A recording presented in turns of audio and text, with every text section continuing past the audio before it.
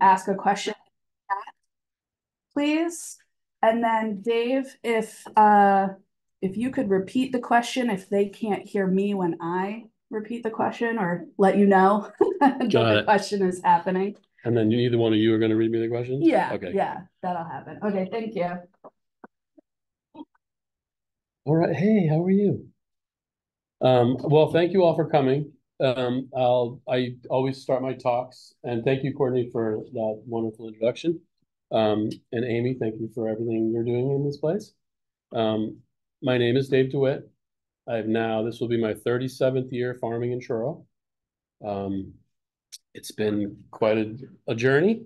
I've also spent a fair amount of time uh, farming in California, Northern California, where I went to college, um, and a little bit down in Southern California, where I lived for a little bit. So the uh, the wonderful world of farming and gardening is based with soil. Soil is going to be the beginning of all of that. Is the essence of everything we do um, in gardening and farming. Most of you are just gardeners, correct? Any market gardeners? Any farmer wannabes? So mainly we're talking about gardeners, okay? I'm going to give you a little warning. This talk that I've given here is geared towards a bunch of sciencey farmers who've already had their soil science degrees. Um, so we are going to, I'm going to kind of real quickly now kind of just talk to you about the basis of soil and how it's important and what, the general concept of organic gardening. I am an organic farmer. I'm actually now what everyone wants to call a regenerative farmer, regenerative agriculture. I am a soil smith I'm allowed to teach. I now practice Korean natural farming on my farm. This will be my fifth season solely as a Korean natural farmer. Um, and that'll be my very last talk that I'm in the series called Beyond Organic. So I want to I have my degree in plant and soil science from Northern California, College of the Redwoods and Humboldt State University, um, and have been very blessed to be able to have access to land in Truro. I started off farming in Truro in 1987 with a gentleman named Arthur Tubner, an acupuncturist in Provincetown. Some of you may have met him. And he always wanted his land to be turned into an organic farm, but was an acupuncturist and was serving the people of P-Town at the time in Orleans. So he never had enough time to get it all done. And I was looking for land to start kind of getting my hands in the ground with my own business. I had been working for years on orchards and other farms and flower farm, all sorts of different types of farms, yet none of them were my own. And some were organic, some weren't. Some were animals, some weren't. So through the years, and I started really young. The luxury that I had with Arthur was that it was like an open slate of land, and we turned it into a farm. At the time I finished farming there, we had a little over 5 acres of vegetable production in Truro, in North Truro off Castle Road, with a nice little view of Cornhill Beach. And Arthur was so gung ho and is such a dear friend. Spoke with him yesterday, as a matter of fact. And we together, and my old girlfriend and very good friend now, Stephanie Ryan, who's another farmer in Truro. The three of us farmed it, and we just went from something about the size of this room, and then the next year we tripled it, and then the next year we quadrupled it, and then the next year, before you know it, we were, full on. We sold our plants and stuff at a farm stand that was located on Castle Road, but our primarily source our primary market was something called community supported agriculture, CSA. We had went to a conference, I guess that was in 86. We met this woman, Robin Van En, who brought the concept of community supported agriculture to our country. She had studied it in, Switzerland? Switzerland and Japan, where the way it works, basically, the consumer pays ahead of time for the farmer for a weekly share of the harvest. We end up calling them shareholders. I have one in the room today. Nicole is this year's newest shareholder. So she's paid ahead of time for 18 to 20 weeks of produce each week of what's in season because it's coming out of the garden that week. It's a great concept, one I veered away from for a long time, but I've now found my way back again. So I started the Orleans Farmers Market back a long time ago and have been instrumental with an organization I helped found, Sustainable Cape, which runs the P-Town Market, the Wellfleet Market, and that's it, right? I think. Truro. Was it what? For sure. Yeah, Truro and P-Town. Oh yeah, there's Miss Sustainable Cape. So Sustainable Cape is a great organization. If you don't know about them, you should really find out. There's amazing opportunities to help. I was fortunate to come up with the CAPE part is an acronym for Center for Agricultural Preservation and Education, but it has morphed into this just phenomenal organization that does a lot of work. Just check them out, sustainablecape.org. So over the years, I've done farmers markets, I've done restaurant sales, I've done direct sales off the farm. I had a little nursery stand on Route 6 for a few years when I took over Roxbury Nursery, the Heath and Heather Nursery that is where my farm is today. So I've got a lot of experience with plants growing in greenhouses as a nurseryman. I've worked on huge fruit orchards, animals, organic, non-organic farms, cut flower farms, huge cut flower farms in Northern California. But ultimately, I like to work for myself and to develop a relationship with the piece of land. So I've been now I'm Dave's Greens is, I've been there since 2005. I took over Roxbury Nursery from my old boss. And my partner, Sebastian, and I have created this wonderful little place deep in the woods of Truro that still do nursery stuff, but predominantly vegetable production. My old farm manager is Uli Winslow. He grows mushrooms here on the Cape in Truro.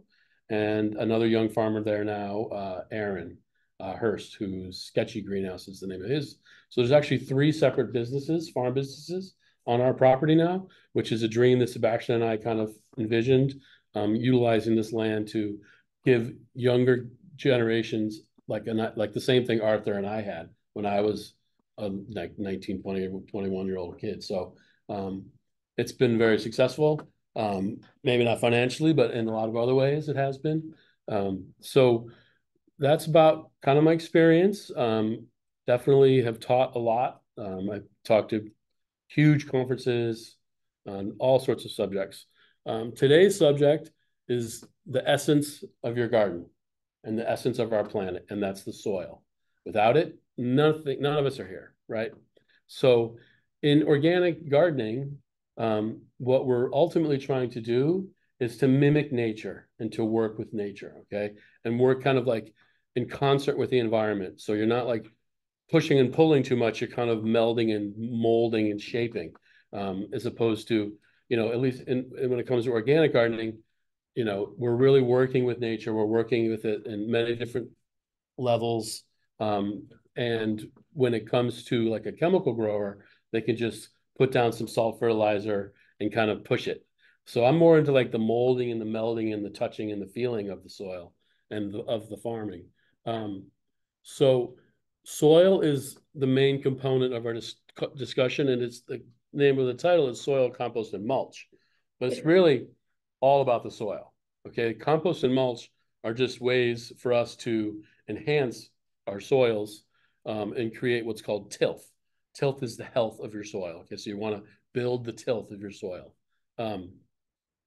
So in nature, you've all noticed when the leaves fall off the trees, they fall into the forest, they start to decompose. You can pull the leaves across and maybe see some white little fuzz, mycelium fungus. You could go down a little deeper, you might find some earthworms, and you'll see some different type of components. So that's Mother Nature kind of working in a system, okay? So it's not just soil and the three components of soil, which we'll talk about in a second, but it's also plants. Okay, so we're going to talk about soil, but we're first going to talk about plants because plants have evolved over time to have a relationship with the soil and, more importantly, the soil microorganisms that are living in the soil. So we're going to get a little sciencey now.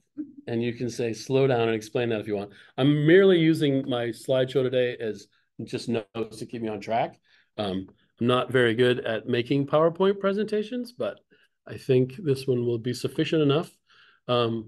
That's actually a picture, an old picture of a stand, my stand when I was on Route 6. That was probably 2000. Should update this photo. That's probably 2007 or 2008.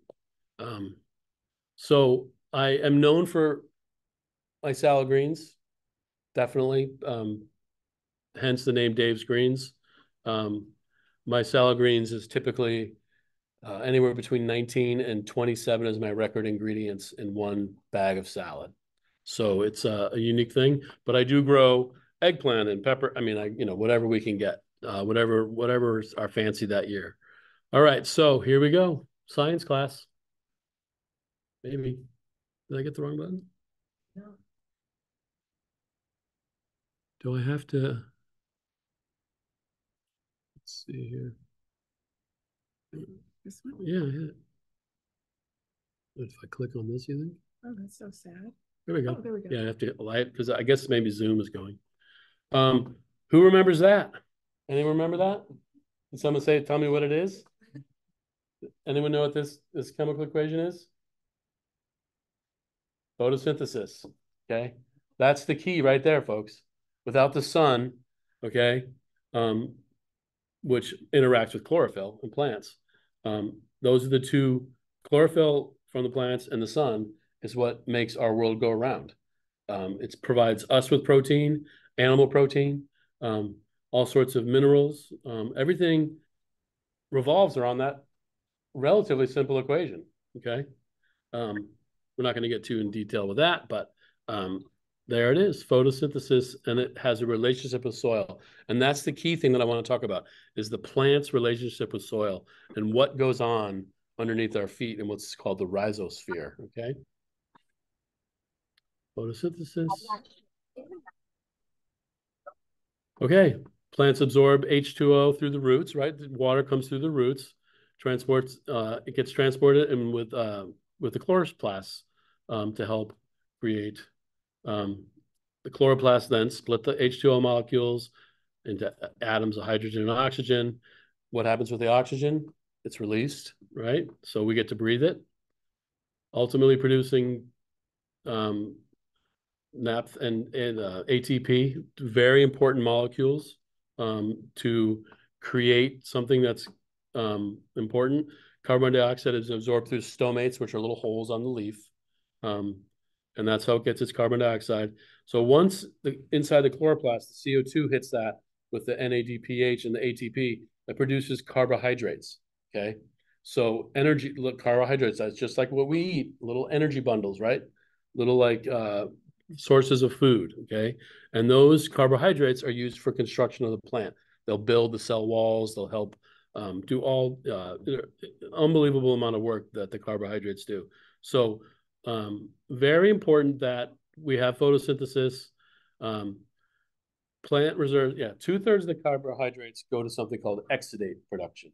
And that is the really important component because the word exudates you're going to learn about in a second, but 2/3 of all that extra carbohydrates goes for plant exudates, okay? So this is the real machine that runs the connection between the soil of the plants and the soil world is the exudates, okay?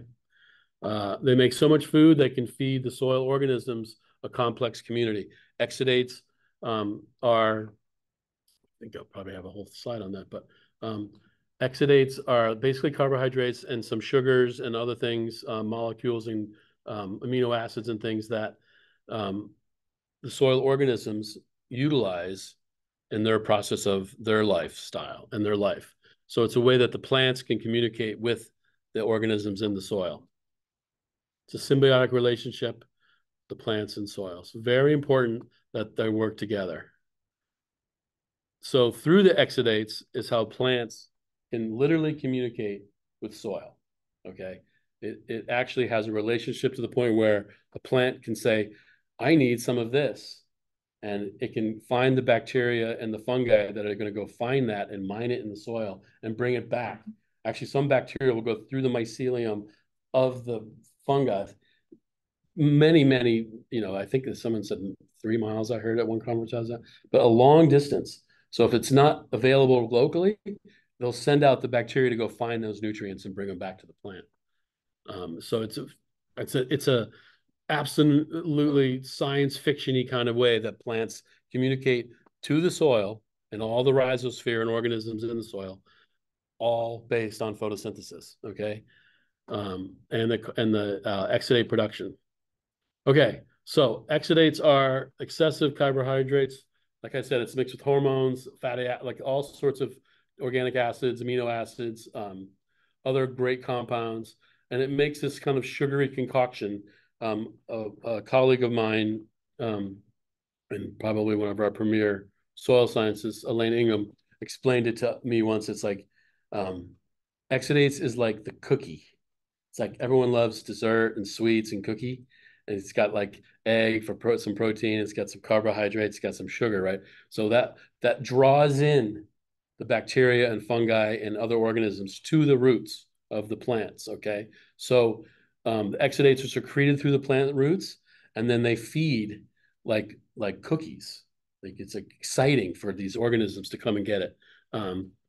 Okay, so all 17 essential nutrients that plant needs to exist in the soil is in the soil. So when we're walking around, everything's there. It's just not available for plants. It's not in a usable form that can fit through the root membrane. If you kind of think of a jigsaw puzzle, certain chemicals, can go through that jigsaw puzzle and through the root membrane and get up into the soil, into the plant. But if it's not in a usable form, the plant can't use it, although it's right here. Okay, so there's lots of calcium. We're standing on it, particularly on Cape Cod, but it's not available to our plant. So it needs those roots to break up and get to get those nutrients, break it down into a mineral, the roots, then break it down, use the bacteria and fungi, break down the minerals so they can utilize it. Excuse me. So another really cool thing that happens with the exudates is that plants can then absorb certain types of bacteria that have extracted nutrients into the plant. So the bacteria actually goes into the plant. Endophytes are called. And in that, they protect the plant, they bring in nutrients, and they begin to give the plant a defense system, maybe you want to think of it that way, from internally inside the plant. Dr. James White is Rutgers University.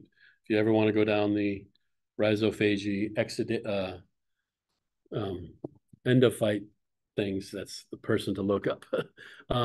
So soil microbes, bacteria, fungi, arachni, etc., like nematodes, diatoms, protozoas. I mean, all the things that we remember from our kind of beginning biology classes are equipped with special enzymes that will break down the nutrients from the soil and organic matter. Organic matter is not soil. It's something different, okay? It's something that was once living. It doesn't become soil until it goes through the whole process. But what brings those nutrients from the soil are the bacteria and the fungi and all those other microorganisms, okay? And water. Moisture helps break that stuff down too. But it's really, that's the critical component. Plants are sending out the exudates. The exudates are bringing in the bacteria and the fungi the plant needs to grow. They break down the nutrients that specific plant, rosemary, tomato, cherry tree, dahlias, whatever it is, those roots are producing specific exudates for what they need. So it's phenomenal what's really going on under our feet. So I want to get back. I want to backtrack it just one quick second. Soil is composed of three elements, basically: physical components, sand, in our case, silt, clay. Okay, loam is like kind of the perfect mixture of all of them. If you hear the word loam, you're kind of like get all three of those in a perfect thing, and you got like a loam. You can have sandy loam, which is what I have.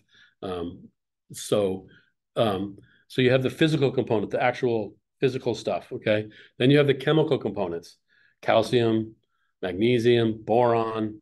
Okay. All those other things that we learned about in chemistry 101. Okay. And then, I like the chemistry, I like the physical stuff, but I really dig the biology, right? Like for me, I'm like biology just blows my mind. So soil is composed of biology too. So you have all those microorganisms and all that stuff going on, but without all three of them working together, we don't live. Our planet doesn't exist. Okay, so those three components are all there. The minerals, the boron and the magnesiums and the molybdenum, that's all in the physical parts, the sand, silt, and clay. Obviously, in our case, on our sandbar, it's a lot of sand.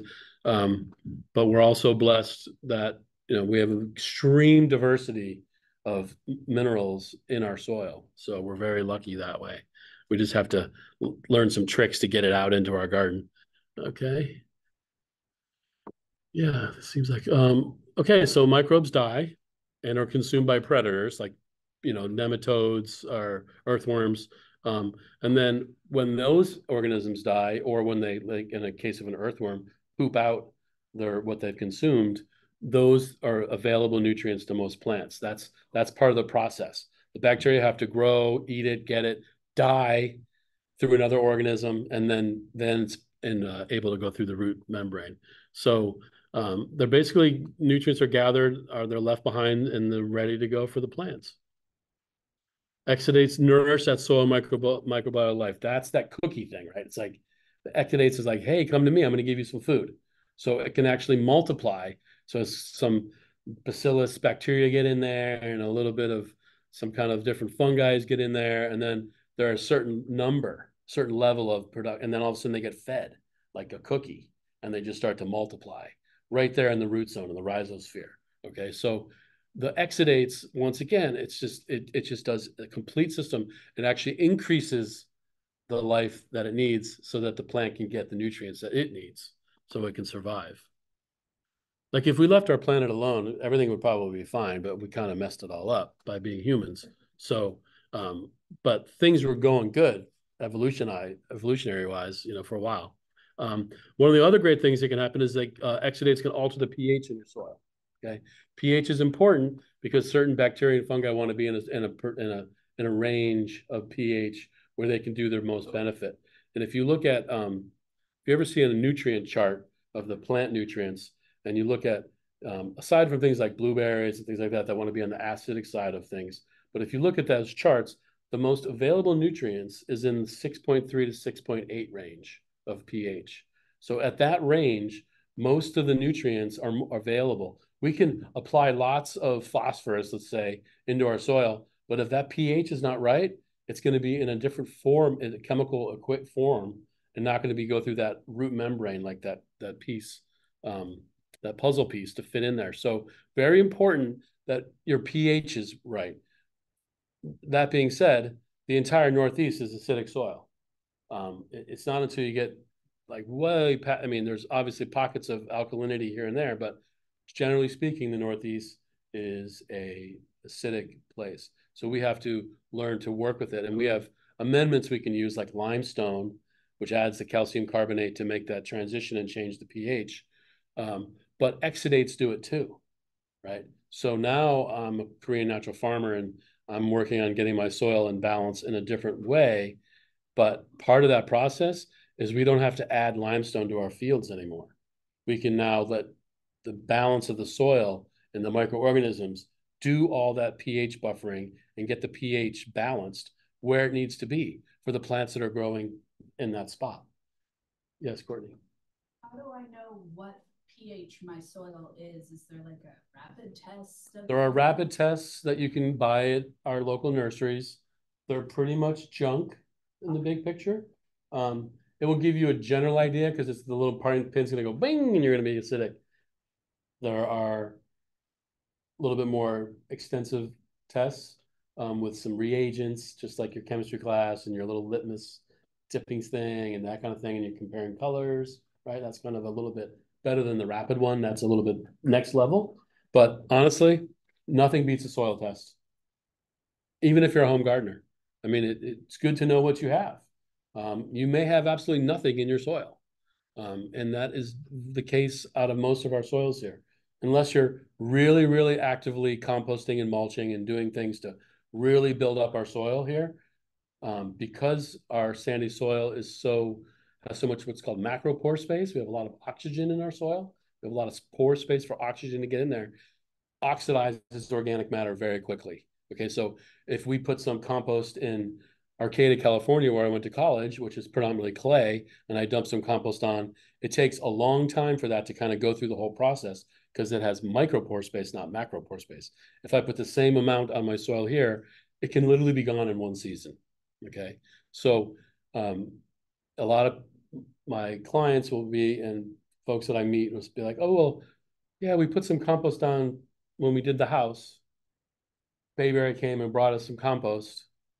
And I said, well, when was that? And they're like, well, 22 years ago. I'm like, oh, you don't have compost there anymore. So it's completely gone. So the key for us is to take a soil test, get your pH, get your organic matter content, and then you can see that. But it's also going to give you your macro and micronutrients.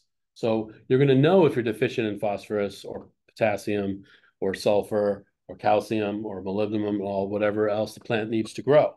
So it's going to give you like, hey, I don't want to spend money on phosphorus fertilizer if I'm high in phosphorus. So then you can kind of curtail your fertility program with your soil test. I'm a little bit of a soil geek, so I take 3 soil tests a year. But predominantly, as a home gardener, I would, if you're just getting started and you want to know what it is now, then take a soil test now or in the early spring, and you'll get an idea. But unfortunately, to make some real changes in that soil, you need some months ahead of the time. So there's a whole chemical process that has to go down with this exudates and everything to break up and make the nutrients available organically. If you're using chemical fertilizers, it's like an intravenous in the vein. Just feed the plant with what it needs to grow and ignore the soil. If you're a chemical grower, the soil is only there to anchor your plant. That's really it. But with organics, we use amendments that have to break down and go through a process to be available. And that takes sometimes 6, 8, 9 months. It's like a long time. So I think the most effective and the best time for soil sample is in the fall, because that's after you've grown a crop and you've mined up the nutrients that were there. So you're looking at your soil in kind of its mined out state where it's going to be least. If you do it in the middle of the summer, you've been fertilizing, you've got, or at least in my case, you're using green manure cover crops and cover cropping. So you're actually building soil. So it gives you a little bit of a skewed number. At this point, I wouldn't bother with the biological soil test. I would just go for the chemical test, which is your nutrients, your pH. It'll give you a breakdown of your sand silt, but around here, it's going to come up sand. Where do I do that? Locally here, you're going to use West Lab, UMass Amherst West Lab. Okay. And then anywhere you are, one of the best labs to go to is called Logan Labs. And I want to say they're in Ohio, but I can't remember. But Logan Labs is like really good. That Amherst is great too. So it's kind of, I don't want to knock them either, but and it's also that, when you send that soil sample in, you want to like tell them what you're growing. I grow roses, I grow peonies, I grow raspberries, I grow whatever, I grow heath and heather. That makes a difference of the recommendations they're going to give you. Because if they're like, I grow vegetables, then they know you want to be in that 6.3 to 6.8 range. So they're going to give you recommendations for what tomatoes need to eat, and flowers and stuff like that. So important to add that in your soil test. Okay, so exudates alter pH and other elements in the environment around the roots. And when they do that alteration, they then free up those nutrients for your plants. So I can't tell you how much I love exudates. They'll attract specific microbes, because if they need phosphorus, they're going to get the microbes that are going to get the mind of the phosphorus. Okay, they're going to find out what they need from the plant's going to tell them, and they're going to get the specific microbes to do the work, okay? Another cool thing that happens with exudates is they can repel they can have a little biological warfare in the soil. Like if there's some pathogens, i.e. soil, late blight, early blight on your tomatoes, septoria, these kind of things that are kind of like in the soil and not really great for your plants. Well, the plants, through its exudates, can pull in the bacteria in the phloem that will then combat the pathogens, plant pathogens, not human pathogens, but plant pathogens, and other diseases. And that's an allelopathic relationship.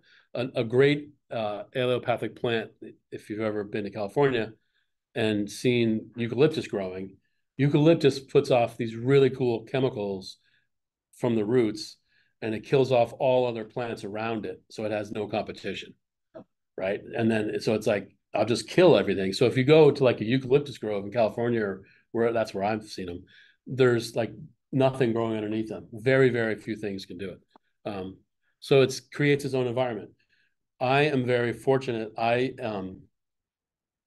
get all of the grape pressings and all the extra stuff from the Truro vineyards from my friends, and they bring it to my farm and we compost it. So in the process of all that, the last thing to break down in the compost is the grape seed, okay? And we have noticed anecdotally, and I've yet to find out any like written papers, white papers, but when we use the grape compost in areas on the farm that still have a lot of seeds, like you can literally like 10, 12 years later, dig in my soil and find little grape seeds. They seem to have had a slight allelopathic with broadleaf weeds, ragweed, chickweed, a few other, certain other weeds that we have. Not the grasses. It doesn't seem to do anything to them. But this is all totally anecdotal. And Uli and I have just our minds looking at it, but we can see where that specific compost is gone. It is keeping weed pressure down. Now, weed pressure is going down on my farm for a lot of other reasons. So there's, we don't have a controlled experiment, but there can be some cool allelopathic results from our exudates. Okay, generally speaking, the root exudates feed the soil life, and then the soil life feeds the plant. Hence, the plant feeds us. So without these exudates, without these organisms, folks, we're all dead. We're not here. We don't exist. It's been a perfect evolutionary symbiotic relationship with the plant world and the mineral world. Okay, so you've got the minerals, physical structure of the plant, and the chemical structure of the plant, and they break it down for plants to survive. Living soil. Well, that's a pretty simple term, yet hard to achieve all the time. There's Elaine Ingham, the renowned soil scientist, coined a phrase called the soil food web, which is a little bit better in my picture than living soil ideas. But the soil has to be alive. Okay? You have to have biological diversity. You have to have all this stuff going on. You have to have fungi there. Okay. If we just go dig on the sand, what are we finding? Just pretty much sand, right? It's just the physical property of sand. We need to build that, and then get it to be a living soil. We need to add things. We need to encourage different things to grow. We need to get things going. So you can actually take pure sand and turn it into great soil. It just takes some time in the process. So the soil food web for me is that combination of the plants making exudates, the bacteria and fungi doing their thing, the amoebas eating the protozoas and the protozoas dying, and the nematodes, the beneficial ones eating the non-beneficial nematodes. Most of this is all studied obviously with microscopes, but living soil is the key to this like function. It goes back to my discussion earlier about the forest, right? That cycle that goes on. The leaves fall, they rot, they produce nutrients for the plant grows, drops, keeps going on. So all that happens with life. So soil that's filled with microbial diversity and living plants, the roots exchange nutrients, and that's part of the process. Plants produce phytochemicals that protect the plant. So plants can produce their own phytochemicals to resist insects. If it's a healthy plant, it can fight off aphids. It can fight off all sorts of things. If it's not, and it's a weak plant due to weak soil and unbalanced soil, then you have pest outbreaks, okay? And then when we eat plants, right, we get the phytochemicals help us grow and be strong and healthy and fight off our own issues. So the better the plant is able to access nutrients, the better it tastes and is more nutritious food. It's a more nutritious food source. This comes down to what's called the nutrient density of the plant. Okay. And there's some great work done by, I'm drawing a blank on his name right now. I'm drawing a blank. I can't think of his name. The Bionutrient Association, you can find a lot of information out. I'm blanking out on his name. Dan, God, he's a friend of mine. I guess I can't even think. So he's a farmer out in Western Mass, but he's done a lot of work with nutrient density in plants and looking at the right, like if you put two carrots together, both grown in Truro, right? Both organic seeds, both organically grown, they're not the same. So he's actually created a beta tester thing where you can actually test that carrot at the farmer's market when you're there and see how biodense and nutrient dense it is. And then you can make your decision like, am I going to buy Degrees carrot or am I going to buy Murph's carrot? And you can figure out whose are better. Now, to get it to, beta number, the real handy version, I think he only needs another $250,000. He's on, he's in his big $1 million fundraising thing. I think he's down to like $250,000. So the Bionutrient Organization Association, if you want. But eventually, I would guess within probably the next 10 to 15 years, and there's some other people working on it too, there's going to be a device you can buy. You can go to the Stop and Shop and compare everything up and down the thing. Which head of lettuce has the most nutrient? Which tomato has the most nutrient? Okay. So all plants aren't created equal, and it has to do with the exudates, the biological activity in the soil, and if it's balancing the soil and getting all the nutrients it needs.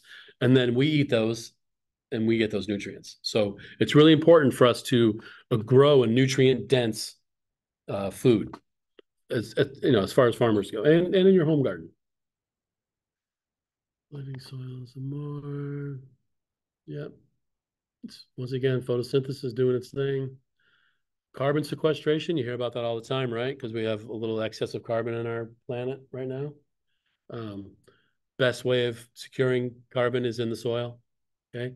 There's actually an exchange that goes between, it releases soil carbon too, but it's a whole process that can help sequester carbon.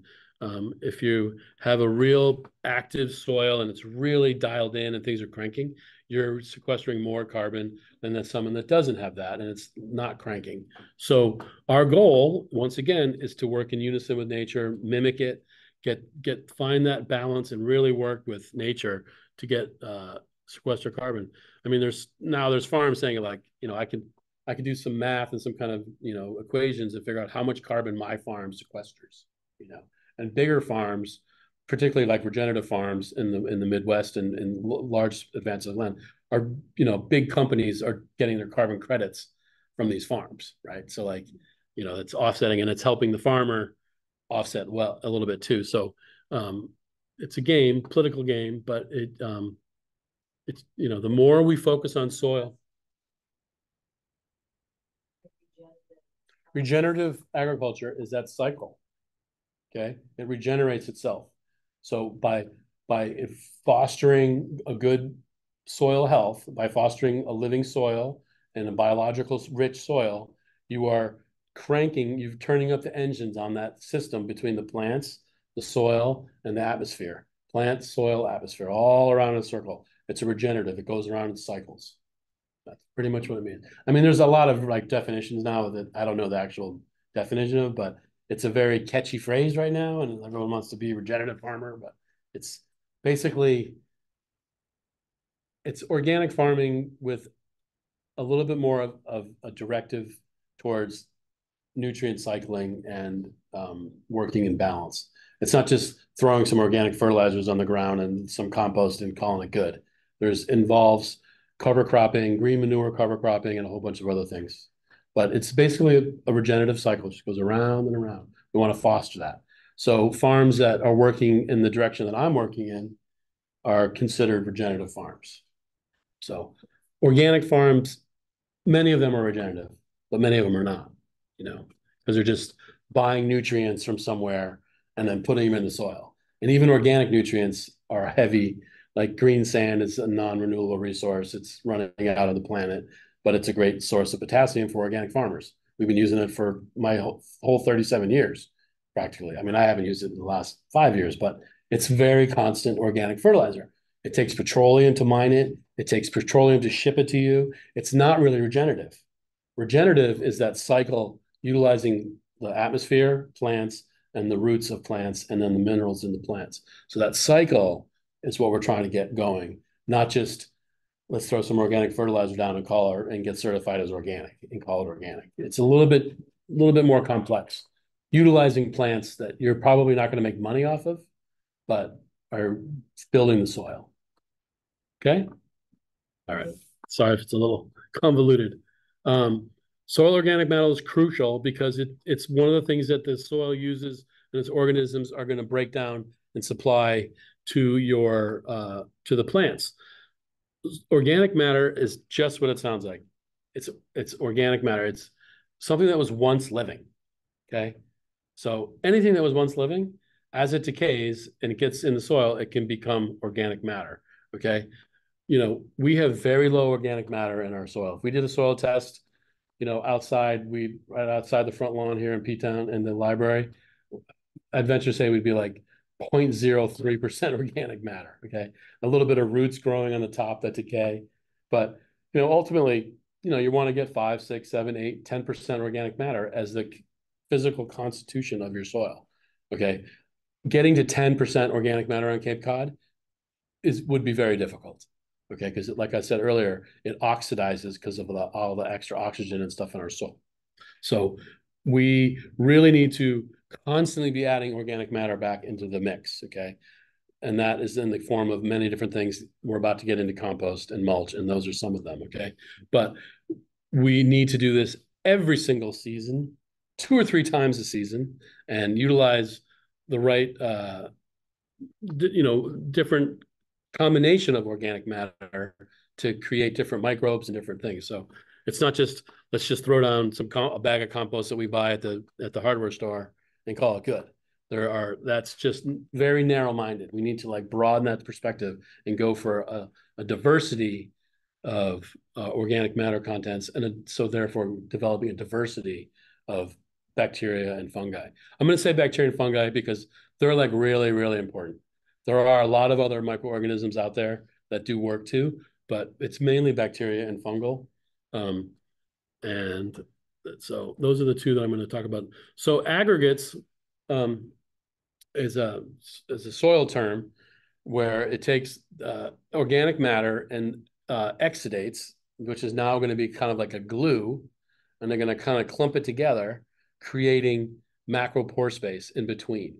So soils that are like clay, like in Northern California, with with organic matter getting added to it, that's how you're going to naturally break up and get that soil more open and what's called friable. Okay, so that water can get through. So to do that, you have to have aggregates form with the organic matter. So once again, you need plant roots to get the exudates to make that kind of gluey gum that creates the aggregates. It basically just gets a whole bunch of particles and clumps them up together. And then bacteria and everyone feed on there, and everyone's groovy, and the water gets in, and air is the key thing to pore space. Micro pore space has very little air. Nutrients are cycled very slowly. They also hold on to nutrients, but they're recycled very slowly. Where in our case, we have a lot of macro pore space, which is a little too much, burning up excessive organic matter. So we're looking for that middle ground. Okay, that's called loam. Kind of difficult to get loam soil on Cape Cod, but you can go buy some farm in America somewhere or land and get a soil sample, and boom, I've already got loam. So it does exist on its own, but not on Cape Cod, and not really in New Jersey where I grew up. Okay, so the aggregates help containing pores that retain water and aerate soil, allowing carbon dioxide to exit the soil and then oxygen to enter. Keeping that living soil, that soil food web going. It needs air. It needs to move. It needs the right pH. It needs the right nutrients. Okay, compost. So, any soil questions? Yes. So when you say you have to do this several times a year, I know nothing about gardening. So like how do I make sure that it gets in the soil? Am I tilling the soil? Like how do I layer it? It's a great question. And layering is you almost answered your own question. I know I'm a no-till farmer now, so I plowed fields, I've rototilled, like I can't even tell you how much I've done that. I've harrowed and disked and I've trashed soil. When I became a Korean natural farmer, I stopped tilling. And that's not totally true. I'm about 80% no-till on my farm. I'm transitioning over. But tilling is your conventional way of doing it. Digging with a shovel, a garden fork, not a pitchfork, but a garden fork. Garden forks are better than a shovel. It has less surface area and it doesn't damage the worms as much. So basically, every time you stick something in the soil, whether it be a plow or a harrow or a shovel, you're slicing and dicing bacteria and fungus and earthworms and amoebas, and you're actually killing life. Okay. So here we are trying to build life, but the act of tilling is actually harming the life, you know? So like, ever seen those little like mantis tillers anywhere? Have one of those? Ever seen one of those little things? It's like a little tiny rototiller, but it's on a small motor and it's like this, and it's got these little like things, and it just destroys your soil. It's like it's just an awful thing. It doesn't get deep enough. Is it important to till? Yeah, there's times when you need, I'm working with a friend of mine who's moved back from China. He's an incredible farmer and a scientist. And he's taking over an old hayfield and going to turn it into he's his PhD in Chinese plants and herbs, and he's a Chinese guy, herbalist from Truro, but that's where he studied. And they're going to be growing a lot of medicinal herbs in America, in Western Mass.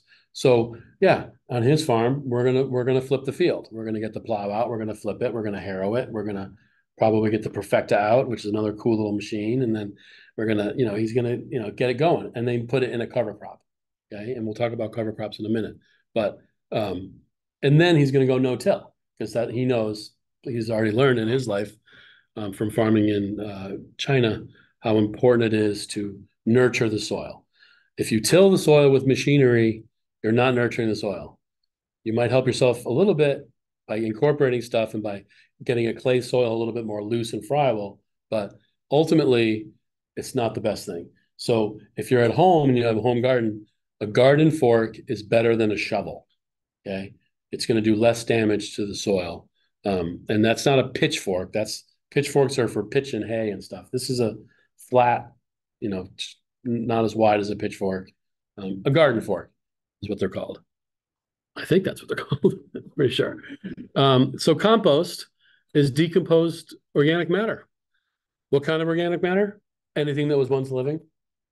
Okay. Coons killed some chickens yesterday on our farm. Where did it go? The parts that were usable were eaten by humans and dogs, and the rest of it went in the compost. Okay. You always hear no meat in a compost pile, right? But everyone hears that all the time, right? But farmers have been composting cows and horses and everything you could think of for centuries. Okay. If it was once living, it could be composted. Okay. If you're afraid of rats, then don't do it. If there's things like that, I don't really mind rats because they go in the compost and they turn it up, and if they need to eat too, so it's really a matter of your own preferences. But generally speaking, you're always going to hear no meat in a compost, and that's just false. That's the gardener world, talking about small home compost, and they don't want to encourage raccoons and possums and things like that. But in the big picture, raccoons and possums are going to stir things up. They're going to poop. They're going to pee.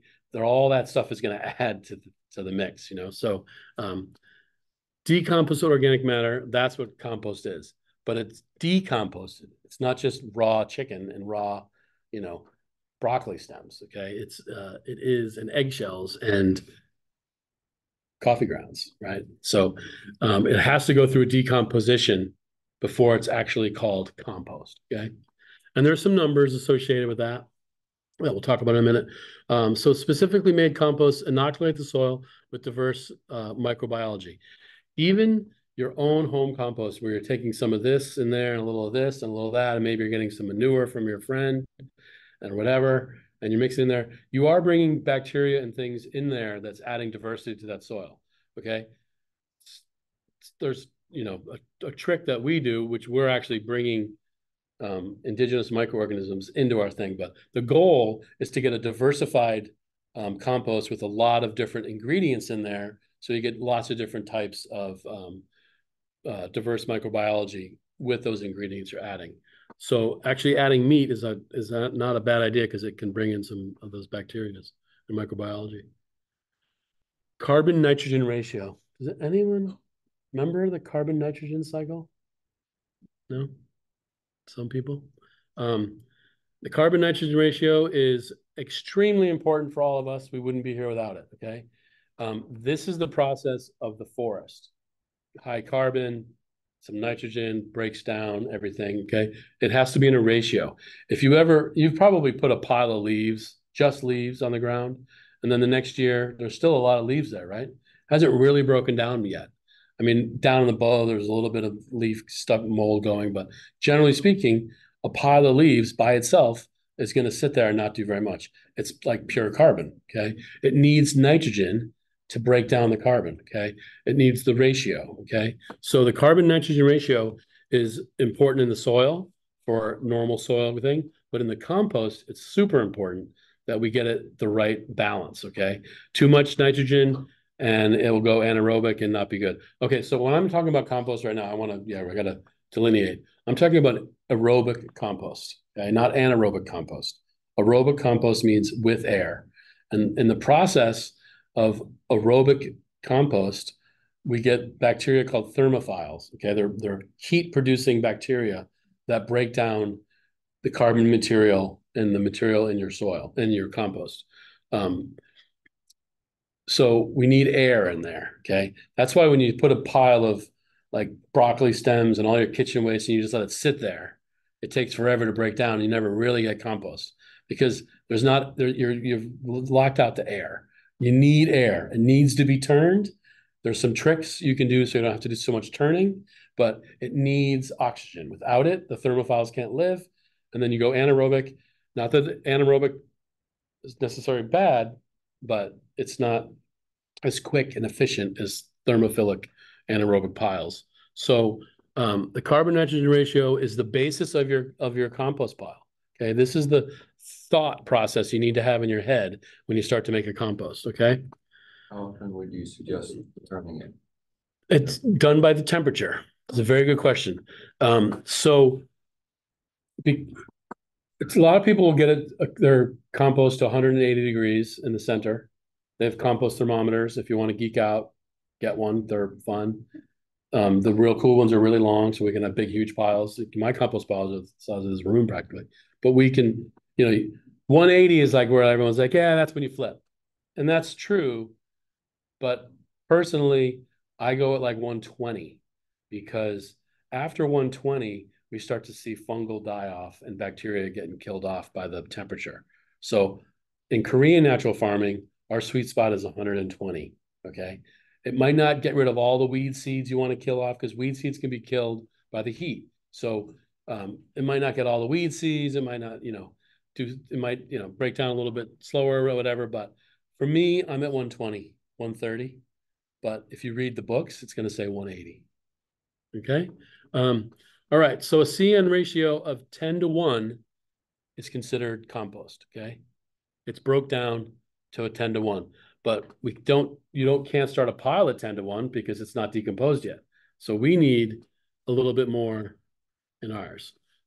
Yep, all compost is not created equal. Like I said, diversity is key. Just like in everything else in our life, diversity is totally key. We need different color people. We need different genders. We need everything in the world to make it go around, right? We need labs and we need little pugs, right? We need all the diversity we can get, okay? Including in your compost pile, okay? Broccoli stems would go great, you know, needs grapes and this and that. And, you know, manure brings in other bacterias and things, you know, that aren't in normal piles. So all compost is not created equal. I would suggest adding fish to yours if you could get it. There's a lot of it around. And that's a real high nitrogen source. So we're going to be talking about carbon nitrogen ratio in compost next.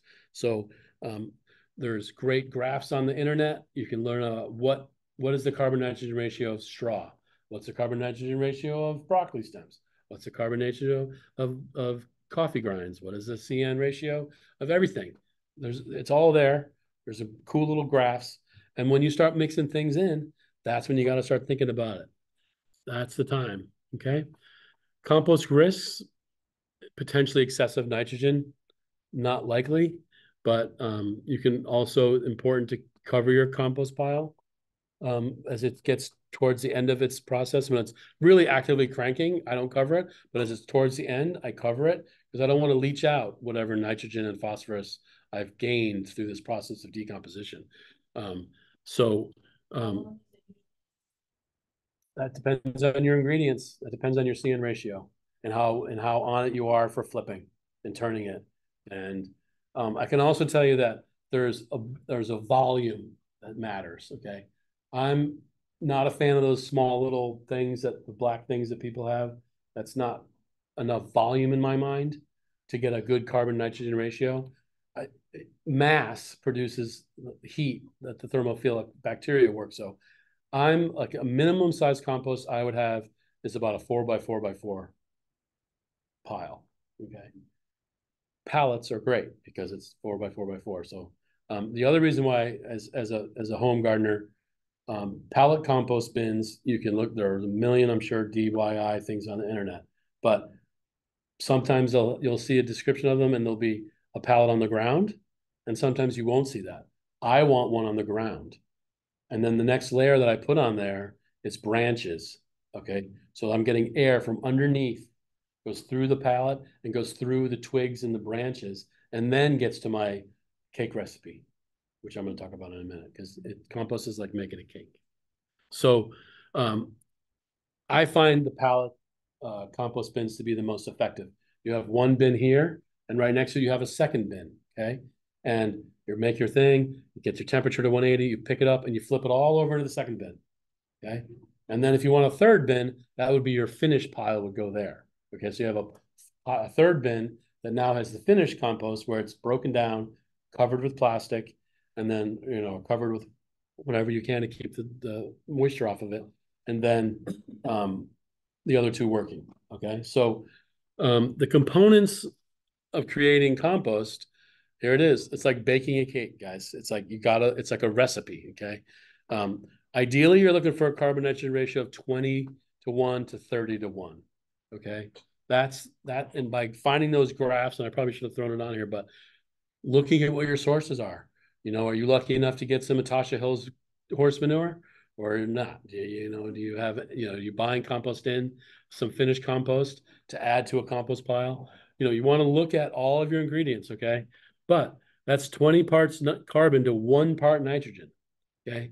Kitchen scraps are nitrogen, okay? Leaves, if it's brown, it's carbon. If it's green, it's nitrogen, okay? Grass clippings. What happens when you put a pile of grass clippings on the ground? It sits there and goes anaerobic and doesn't do much, okay? So that's just pure nitrogen. Mix that with a big pile of leaves and then boom, poof, they all go away in a year, or even less. So the carbon nitrogen ratio is super important. So there's your carbon. These are the things you need for your compost. You need carbon, you need nitrogen, you need water. Why do you think you need water? Any guesses? What's the little microscopic guys that are in the soil that are breaking things down? Living life, right? All life needs water. All bacteria need it, okay? They can't do, the thermophilic bacteria can't do their work unless they have some moisture. So when you're making your compost pile, and I'm making layers of adding some nitrogen, some carbon, and then I spray a little water on. So you don't want it running damp because then it goes anaerobic, but you want to give it some water. pH is important. Okay, so for me, I've got a lot of compost piles that are fully composted. I'll take that and inoculate my new compost piles. I'm bringing in the bacteria and all the good stuff. I'm also bringing in pH buffers to help buffer the pH of my compost pile, because depending on your ingredients, it can be super acidic or super alkaline. Okay. Once again, a compost pile, the pH is important for the bacteria. Okay. Most of these bacteria are wanting to work at that same 6.3 to 6.8 range.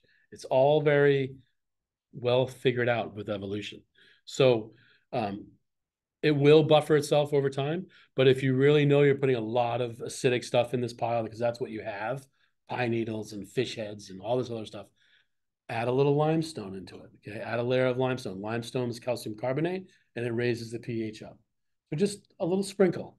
If you don't have finished compost, then I would definitely add a little limestone. Get that pH to where the microbes want to go. You need microbes. Once again, inoculating it. If you don't have finished compost, go out in the forest, go find that little leaf pile that's underneath the tree, pull that up, take a little bit. Don't take too much. Tread lightly, and I should be careful what I say, but take that leaf mold, it's called, with that mycelium and those bacteria, and throw it in your compost. Okay, you need to inoculate it, or you can go to the store and buy compost starter, which is full of all sorts of different bacteria, and most of them are dead, and it's a waste of money. But you can throw that on there and try to inoculate it that way. I do something completely different. I'm catching microorganisms in the forest using a substrate of al dente rice in a special little box. And we put it in the forest under virgin land. And we're taking the diversity of the forest and we inoculate that al dente rice with the organisms. We're mainly looking for fungal stuff.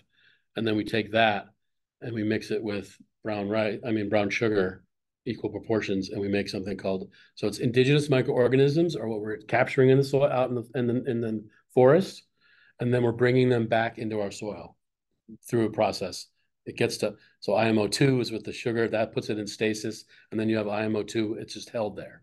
You can have IMO2 on your shelf. So it's this rice mixture and all the different microorganisms mixed with brown sugar. It does reverse osmosis and takes the water out of the microorganisms and holds it there until you mix it with some water, and then it gets going again. It's amazing. So then you make IMO3 and then IMO4, and then if you're lucky enough, you make IMO5, and all that's how you increase the population as you go along from a little tiny thing of fungi and bacteria this big to IMO5 piles that's the size of this room. Okay, and then you can volume up, acres, hundreds of acres, hectares, whatever you need, right? Yes. I have a person asking in the chat what the pH of the compost pile should be. 6.3 to 6.8. 6.3 to 6.8. Yeah. Predominantly being, yeah. You can tweak it if you're trying to get a more bacteria dominant compost, or if you're trying to get a more fungal dominant. But you would have to be geeking out pretty hard to want to do that. Like things like brassicas, like cabbage family, okay? They like a bacterial dominant compost. But basically, for the most part, fungal is what we're looking for, okay? The fungi communicate with the bacteria. It's not like there's no bacteria there. It's just that the fungi have a way of communicating through the root exudates in the plants and really directing things, okay? Are ashes good for compost? Ashes are good for compost. They are a source of potassium, okay? And they'll raise your pH because there's calcium in there. So it's a very fast acting way. So too much can be too much, and you can go alkaline very quickly. So a little bit of ash is definitely good. A little bit of ash spread on your garden is good throughout the winter. Let it break down and start to balance out your soils too. Just to confirm, that's the same as biochar? No, that's not the same as biochar. No, biochar is definitely different. How do you aerate the Aerate soil without tilling, with a fork, garden. just with the fork. Now I've left the garden fork and now I've gone into a compost fork. Wider tines, round, not flat, and you can get in there and work it. And then I personally I just take a tractor and tractor it up and flip it over there. Then pick it up and just flip it over there and make a new pile. The nice beauty of the pallet system is that you've got everything contained. When I'm talking about pallets, a pallet on the ground and then 3 sides. So there's an open side in the front, but you can put chicken wire if you want to try to, I don't know why, but you could. I've seen a lot of people put chicken wire on the front, and then you have 2 of them, and then you just pick up that one pile when it gets to 130, in my opinion, 120, and then flip it and throw it over. And then you just go back and forth. And what you're going to see is that 4x4 volume of carbon and nitrogen you have is slowly over time going to start to shrink down, because it's going to go to 10 to 1. Okay. So it's going from 30 to 1 to 10 to 1, shrinking. Things are breaking down. And that's, compost is not smelly. It smells delicious. It's like, if it's smelly, it's anaerobic. You need to turn it.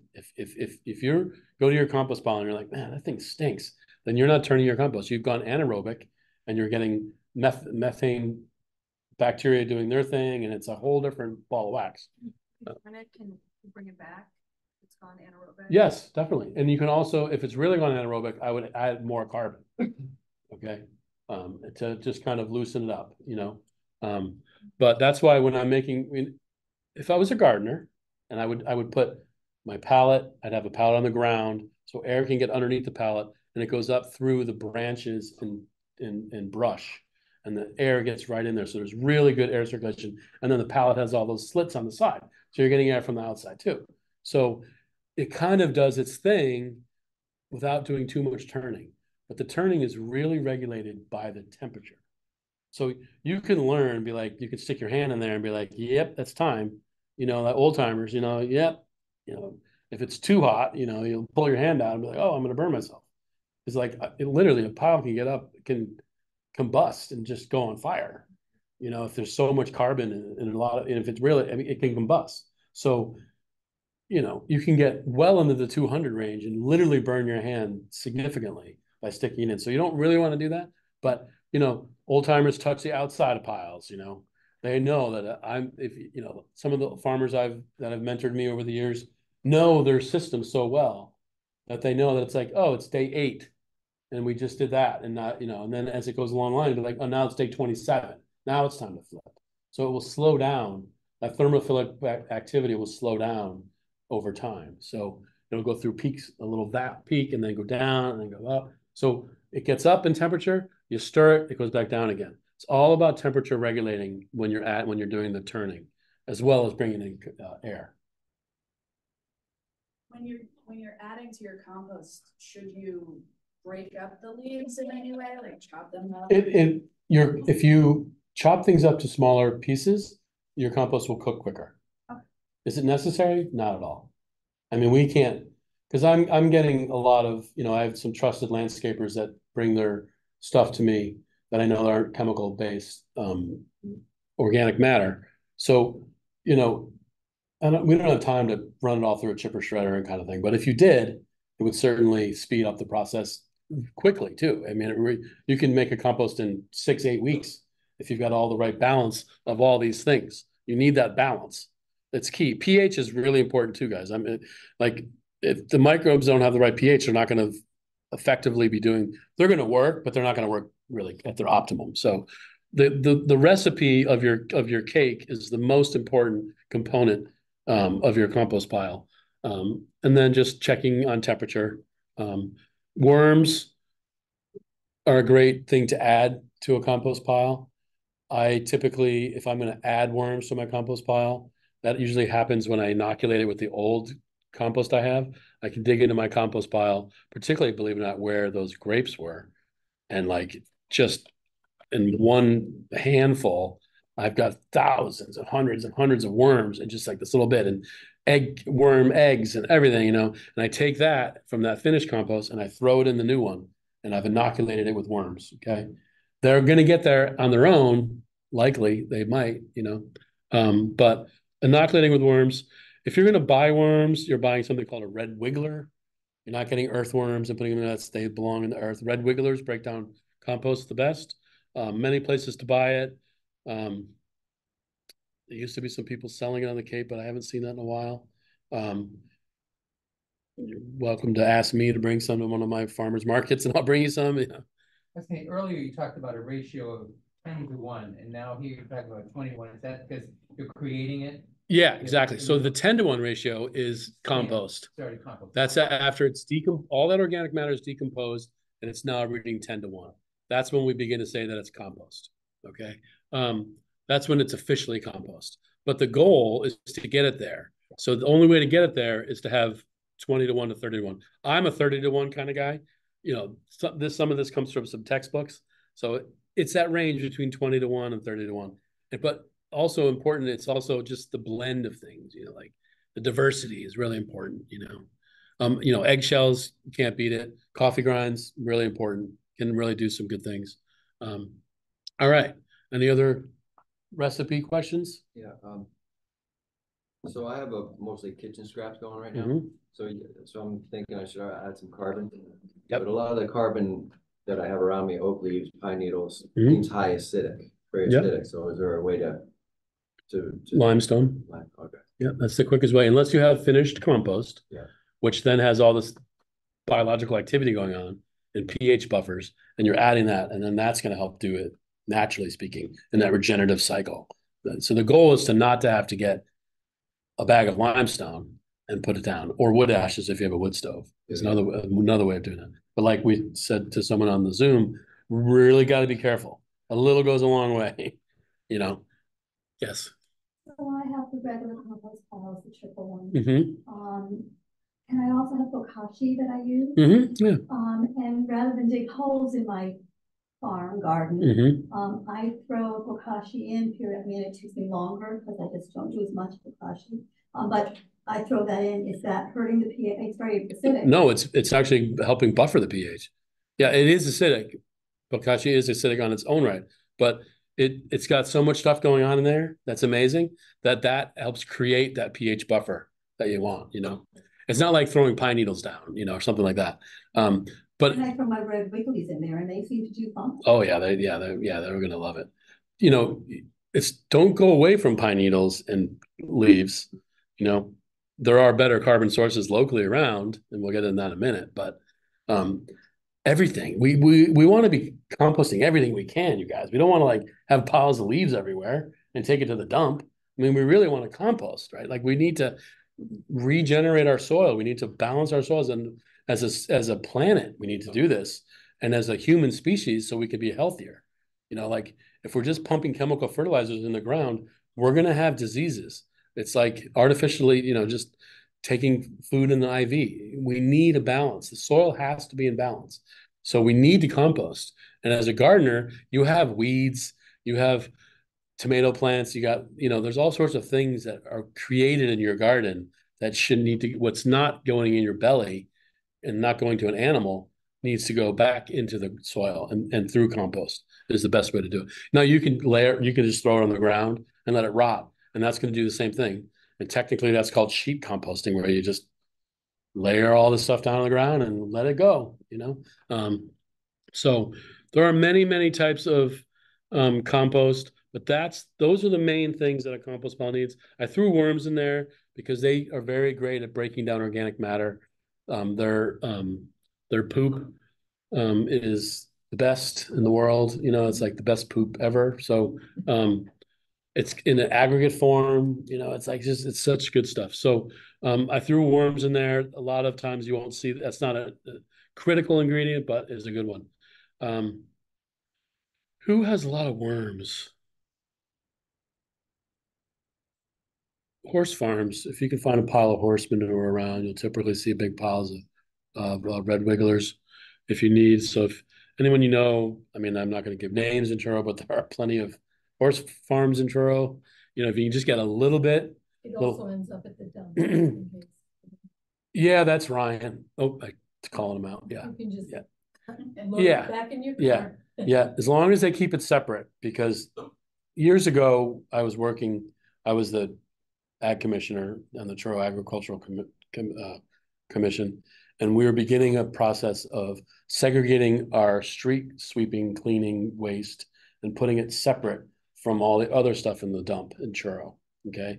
So that was when Paul Morris was the director of DPW in Truro. Things significantly changed, politically speaking, in Truro, and a lot of things changed, not always for the better at the dump. And they went back to just mixing in the street sweepings with all the Christmas trees and the pumpkins and the things you bring down to that pile down at the Truro dump, all gets mixed in together now. And I would be very, very hesitant to put that on my soil. Well, I mean, manure, if somebody's using pellet manure. Yeah. Organic farm where you don't want to use. Yeah, so we're going to talk in a minute about your source when we get to manure, because it's really important to know, is there a lot of antibiotics in that manure? There's a lot of antibiotics in manure. So you really need to know who's managing the animals. Is it, and what kind of grain and feed, if you feed an animal lots of GMO modified grain and they poop it out, well, then you've got that situation there too. So it's complex. It's not an always perfect world, but to say the least. Oh, we're jumping right in there. Okay. Any more compost questions? Just real quick, so I'll go back. 21, that seems, to me, it's like a big pile of leaves to a little bit of. Exactly. And that's the way to think about it. Just visually think 20 parts of this to one part of that.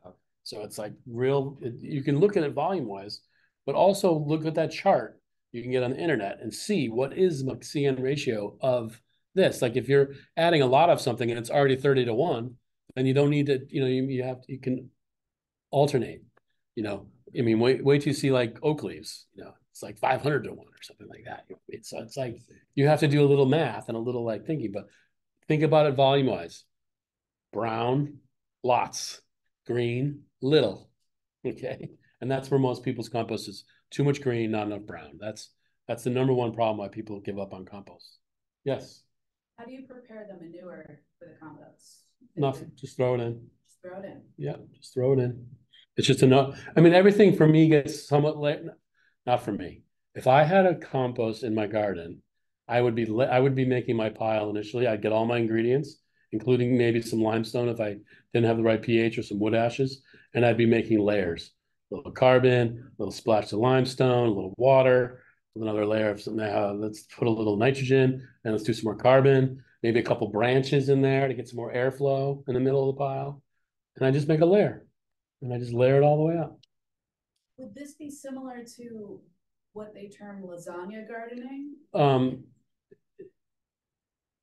Yes and no. Lasagna gardening is layers, like a lasagna. Most lasagna gardens utilize cardboard, which has microplastic in it. We just found out about 8 months ago. So cardboard's no good. In my opinion, after those white paper studies that were revealed, I think it was maybe about 8-9 months ago. If you can find my Facebook stuff, I think I probably posted that white paper, but yeah, those of us in the regenerative world right now are getting away from cardboard due to the microplastics that are in there.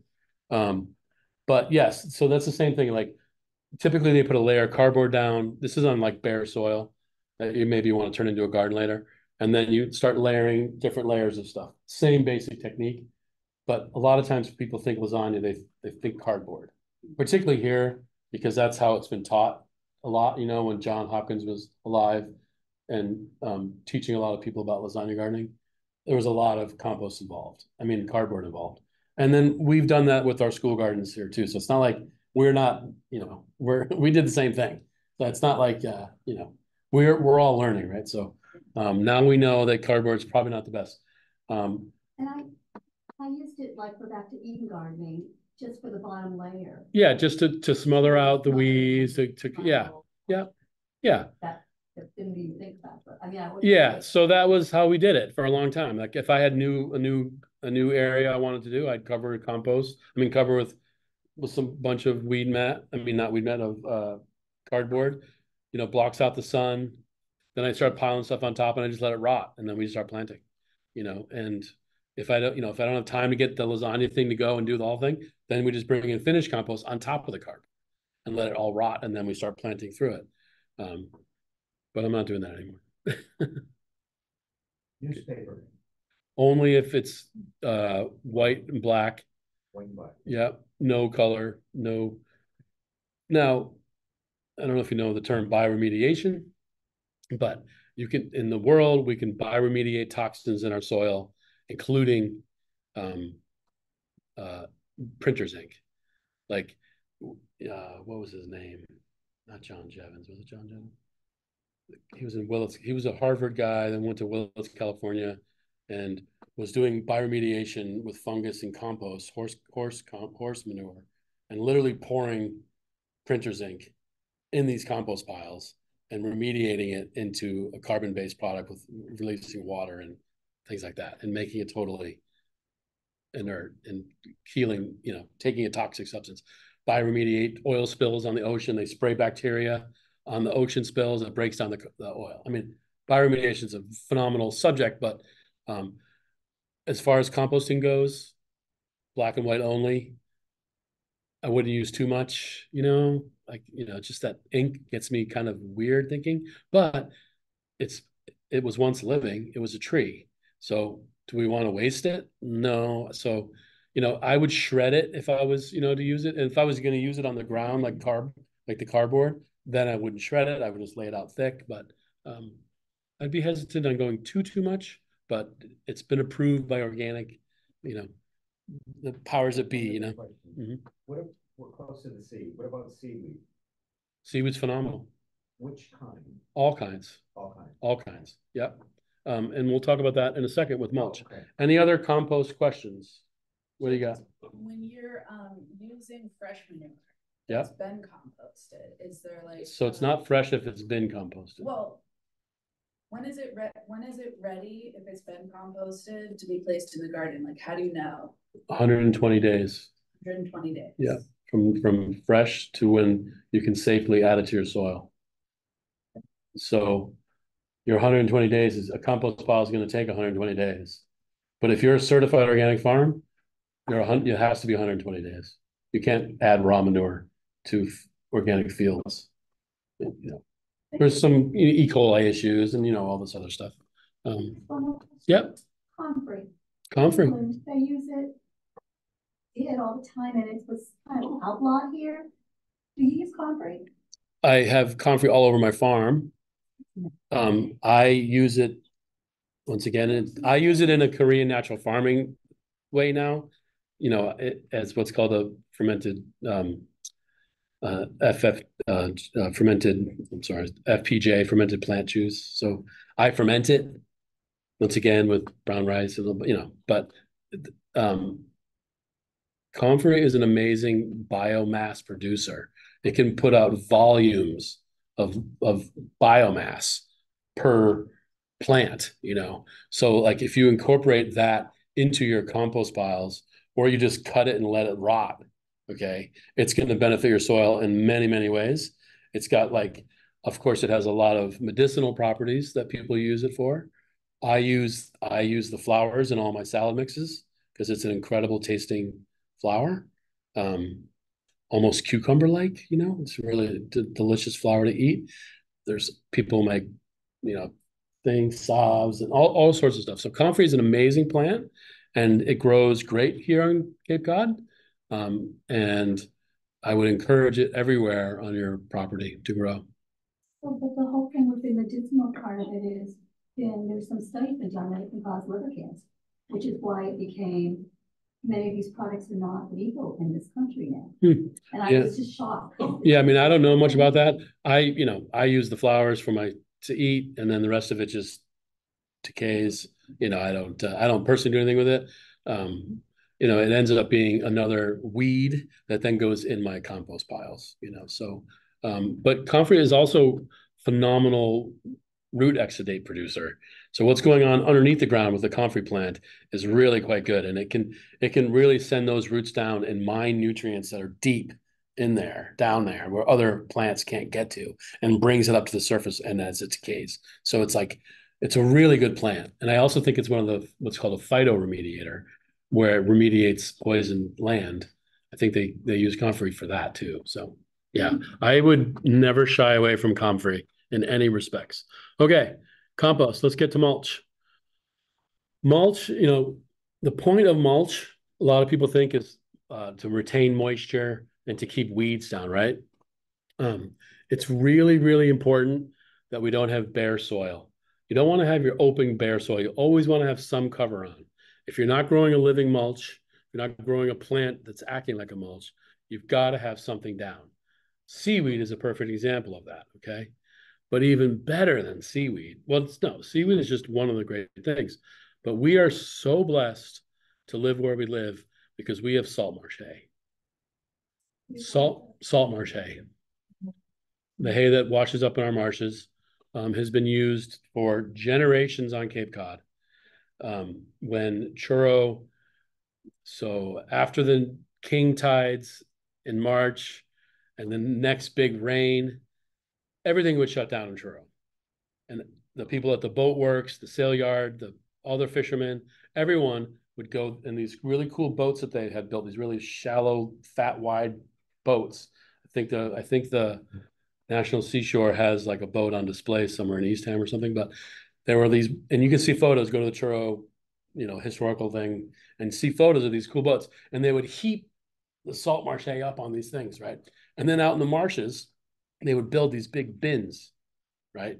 And there's a few bins left and out there still, there's only a couple legs or whatever, but then everyone would fill the bins with this stuff. And then at low tide, then everyone would get all this salt marsh hay and everyone would work, the school would stop, everything. Like the whole town would just collect salt marsh hay and then fill the bins. And then throughout the rest of the year, the farmers in Truro would go at low tide to those bins on their horse and carriage, get the salt marsh hay and use it as fodder for their animals, okay? So it got cycled through all that whole process and mixed with urine and manure, mainly sheep and cattle and horse, but those are the main things. And it's been a sustainable plant product that's been utilized here forever, okay? Nowadays, when you pull up on the beach and you start raking it off, someone's going to come up to you and tell them you're ruining the environment, that you're, the little animals that live underneath it are now getting eaten, and there's erosion, and you're going to hear all these stories. But I go back to historically what's been done, and it's a cycle. And I can tell you right now, as I was driving here, and I was at Blackfish Creek, and some of those high tides we've had and those big storms, man, there is a lot of salt marsh hay out there right now, and it's going to be a bumper year. And I know people are already collecting. My friend Boz is like down by the Provincetown Inn, it's right to the edge of the road. Yeah, I mean, there's. I'm not going to tell you any of my spots, but there are definitely spots. Okay, there's some phenomenal spots that are very easy to access with your car or truck and just start filling it up. Okay, so salt marsh hay is. Do I have it on there? No, this is just what it is. All right, let's go back to what mulch is. So we want to keep our soil covered at all times, okay? There is a time in the spring where you want it uncovered if you're going to do direct seeding or transplanting. But if you've got a mulch, like salt marsh hay or something, even wood chips, whatever you have is mulch, you can pull it apart and then you put your transplant in. If it's a direct seeded, we'll make a furrow and then have that open and then run the seeds down there like carrots or scallions or whatever we do. But and then as they grow, then we push the mulch back over, okay? So we really want to, we're trying to emulate nature again. The leaves fall off the tree, they cover the earth, the process is starting. It helps retain moisture in the soil, which is very important for Cape Cod. It suppresses weeds. Is it the best thing in the world for suppressing weeds? It works good, great, sometimes, depending on what you got. The nice thing about salt marsh hay is it has no terrestrial weed seeds, okay? You have to be in a marsh to have salt marsh hay germinate, okay? So if your garden soil, it's not going to germinate. If you go out and buy some hay, and throw it on there, particularly like Timothy hay or something, you are in for Timothy weeds like you wouldn't believe, okay? So, compost the straw and hay first. Get that thermophilic activity, breaks down the weed seeds, kills the weed seeds, and then add it to your soil. So I'm not saying straw is bad. I'm just saying I'd probably compost first. And that I'm totally learning from my years of experience. Like, because, Agway, oh, we got all this rotten straw. You want it? I'm like, sure, let's take it. And then, I'm in trouble. And also you got to make sure it's good, clean hay, because it could have Roundup on it. Who knows, you never know. One of the things that it does is it creates a little habitat on there that's nice and balanced. It's nothing, no extremes. Water's kind of constant, temperature's kind of constant, airflow's kind of constant. And that creates a habitat for the organisms to do their work, both macro and microorganisms. So microorganisms, something we can't see without a microscope. Macro is something we can't see. Earthworms, spiders, cinch bug, all the other things that are decaying things, dung beetles, whatever we got. So it becomes food. Your mulch becomes food for the microbes. The saprophytic microbes will take carbon and digest it and turn it into plant-ready food that is slowly released to plants over time. So high carbon material can be broken down with saprophytic bacteria, like wood chips and everything. Like it doesn't always have to be like, mulch doesn't have to be that same carbon nitrogen ratio like compost. It can be just carbon, like, which is, salt marsh hay, you bag mulch, there's all sorts of mulches out there. And I think yeah, here we go. Okay, but my favorite kind of mulch is called a living mulch, okay? Living mulch is just what it sounds like. It's a plant that covers the ground that's not a crop. So it's not like it's not your tomatoes that's covering the ground. It's a plant that's growing underneath your tomatoes, okay? And that is doing all sorts of great things. First off, it's producing exudates. Second of all, it can, if it's the right type of, you see the word alyssum, did I spell that right? Yeah, I think I spelled that right. So alyssum and thyme, right?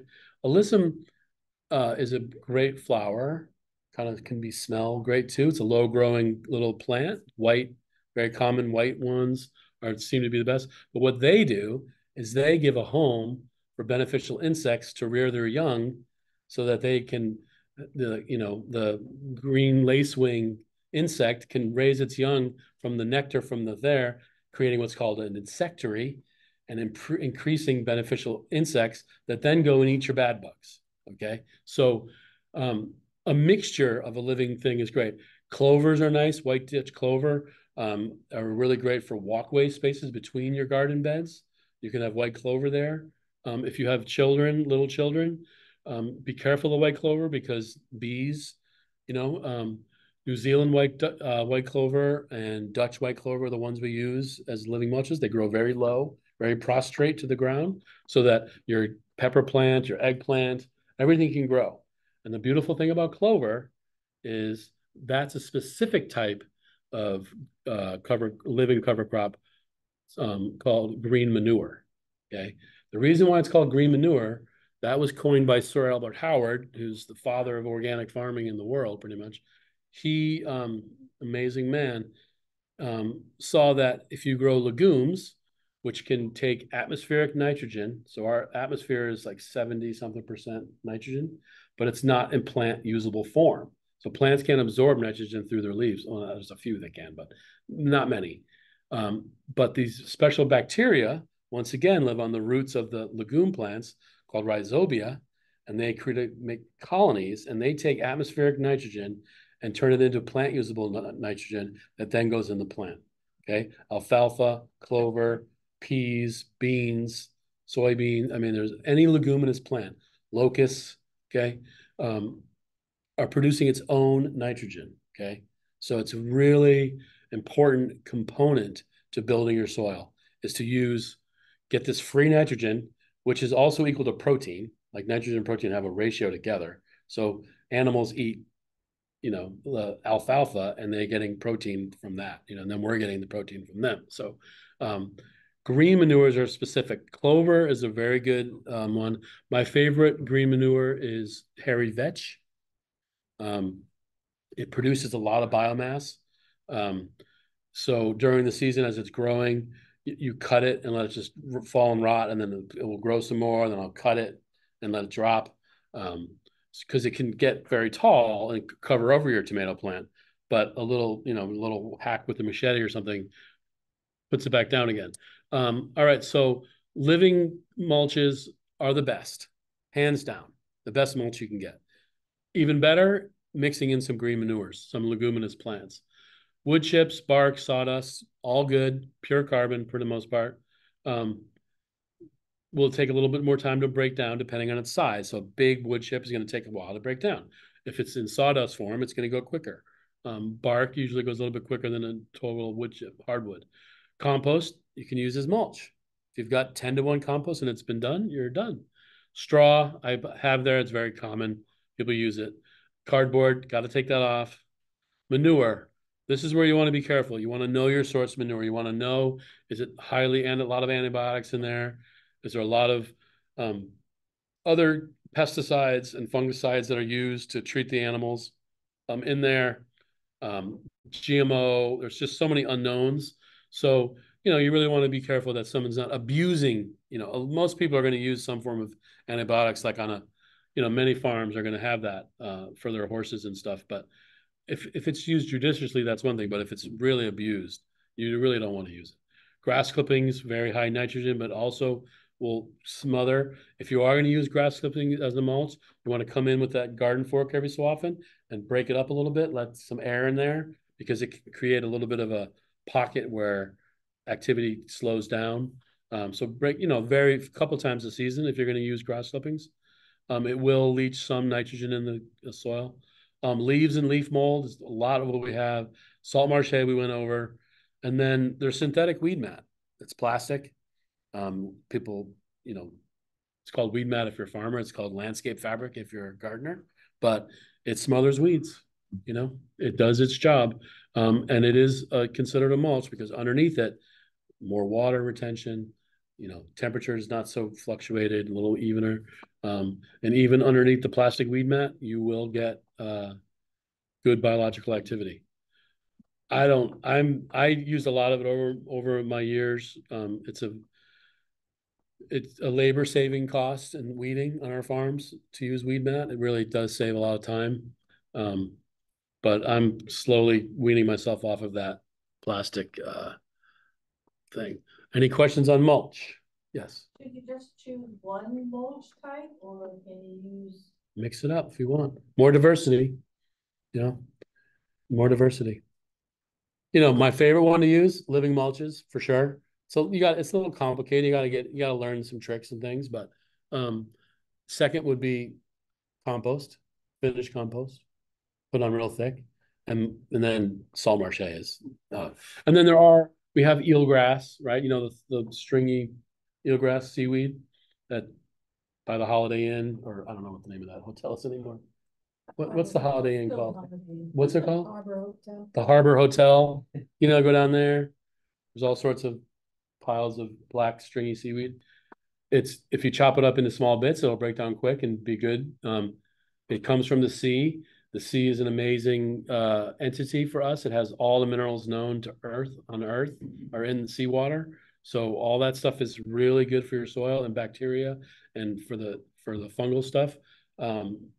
If you put that eelgrass as a mulch, not much is going to grow through it. Okay. So it's really good for perennial gardens, like where I know my, rosemary is going to be growing. I can see it. I can pile it up that slowly breaking down eelgrass. Eelgrass doesn't mat down. It does mat down, but it's not quite like grass clippings. It still gets air in there. So you don't have to mix it up. So, what else we have? Bladderwrack. We have a lot of around here.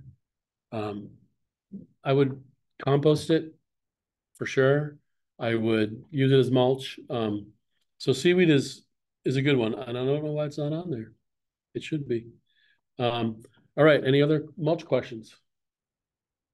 We are closing in on the people. All right. Soil fertility management. This is the let's summation all of it. Okay. What do we need? We got to keep it covered. Okay. We got to keep the soil covered. We don't need extremes. Freezing and thawing in the wintertime, not good.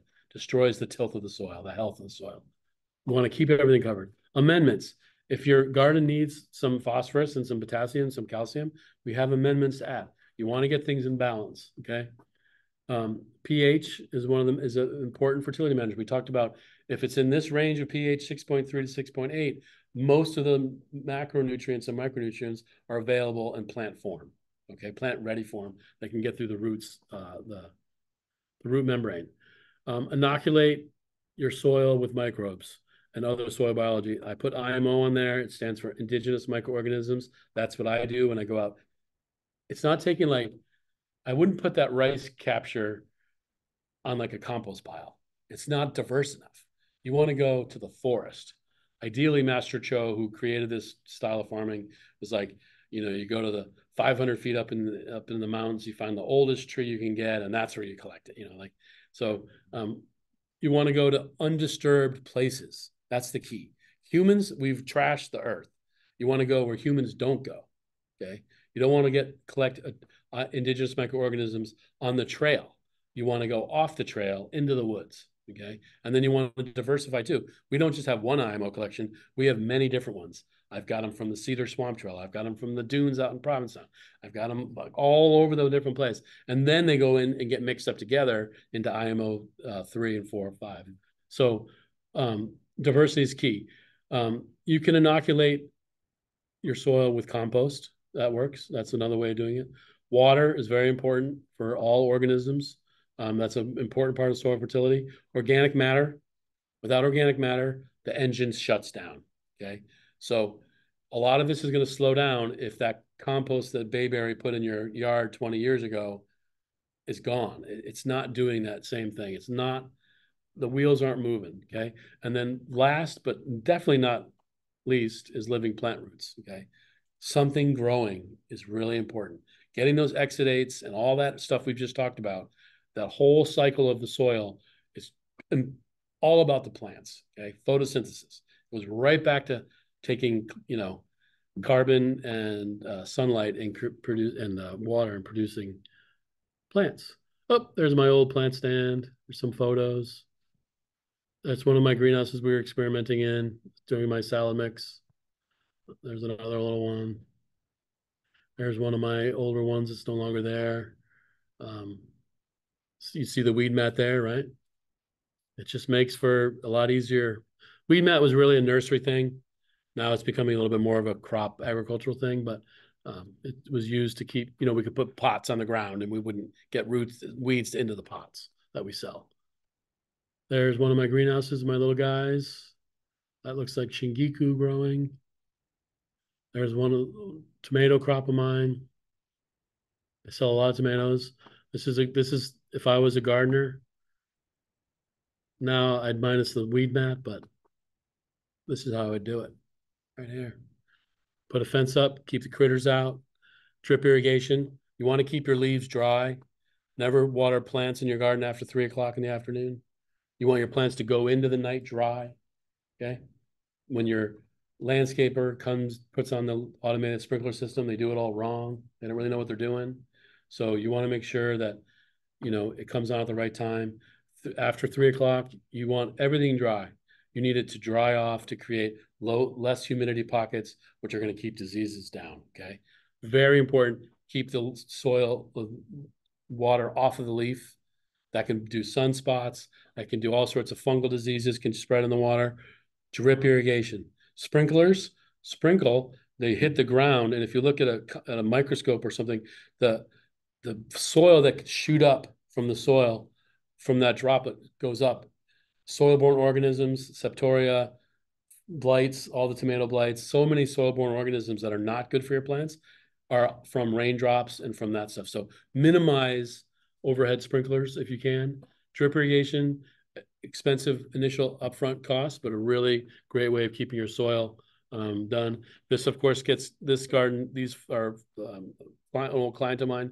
They, of course, put salt marche on top when they're done. This is when we were building it. And now they don't use the weed mat anymore. They just have salt marche. There's some of my turnips, and there's me, Dave's greens. That's actually from one of my wife's road races. That's a porta potty at the women's race in Boston that she used to run. But I had to take a picture of it because I thought it was kind of cool. All right. Thank you. Thank you so much to the Provincetown Library. You can see it used to say Truro Library, and then I didn't get rid of it. I didn't backspace enough and put a capital P. Well, But we are collaborating. We are collaborating. This is, believe it or not, I've taught hundreds of classes all over the Cape. This is my first time at the Provincetown Library. Thanks for all the Zoom help. I want to thank all my teachers for teaching me. Thank all you guys for coming and making this on. Thank all my people online. And then I'd like to dedicate all of the effort I've done today to all sentient beings. May they use this information to help create a better planet. And that's because I'm a Buddhist. Thank you. Questions? We appreciate all you said. You have a better understanding and talk of dirt and this. What about? Dirt's what we track in the house. Soil is what we're talking about. What about containers? It's a very good question. It's about volume, okay? Can you have a living soil that's regenerating and really active with bacteria and fungus going on? Yes, you can. But I'm actually, a lot of people will say it has to be 30-gallon container and up. I'm of the 50-gallon reality. To have a biological soil in a container, you really need to have volume, okay, mass for everyone to get that whole process to work. But adding compost, if you get a good big pot and you're really getting it going, a little compost every year keeps the thing going. You know, indigenous microorganisms, add a little, extra. There's something called effective microorganisms, EM. You can buy it anywhere. It's another way of getting organisms into your soil. So yes, you can, but it's got to be big. And I would really say 100 gallon, really, like where I'd probably go, but I don't want to scare you off. You know, a 50-gallon pot is a pretty good sized pot, you know. That's the size of my yacht. Yeah, yeah. So you want to be real careful on like nutrient availability. Like in a pot, when you water it, those nutrients are getting flushed out. So you can't just like fertilize in the beginning of the spring and think it's going to make it through the whole year. So it's not. So even if you get like super hippie groovy soil to put in there, right? Like the finest, whatever, from Maine, lobster compost, whatever, it's gonna degrade down to stuff in no time without biological activity. So you're gonna have to add slow release organic nutrients, okay, to keep a crop really thriving. And then that soil can be reused, but remember, like you're just taxing it over time. So, a couple seasons, yes, but you really want to, after a couple seasons, the airflow is no good. You want to break it up, so, maybe 2 or 3 seasons would be max, and then I would refresh with new soil. And adding compost too is important. Yeah. And food scrap collection is coming to Provincetown. I heard that. At the transfer station in March. Yeah, I heard that. And I hope they do the right things with it. Yeah. In Truro, they truck it away at an expensive cost. I heard the Black Earth people are coming. Yeah. Yeah, that's good. Hopefully, you'll get, as a Provincetown resident, able to get some compost. That's the cycle that doesn't work in Truro, Oh, okay. So, all right. Any other questions? I kept you longer than I was supposed to. Just a reminder to everybody, Dave's next program is going to be at the Truro Public Library. So you'll be available on Zoom, and if our room is free, I'll try to have it up here if you don't have ability to get to the Truro Library. That's February 8th. It's planned crop rotation and seeds, and that's Truro Library at 5:30, February 8th. Next Thursday. And if you need a flyer, again, I have them up here, has additional information about upcoming programs that we have. And please come and take a look at all of our seeds that we have available at our seed library. So thank you for coming today. Thank you all. Another round for Dave.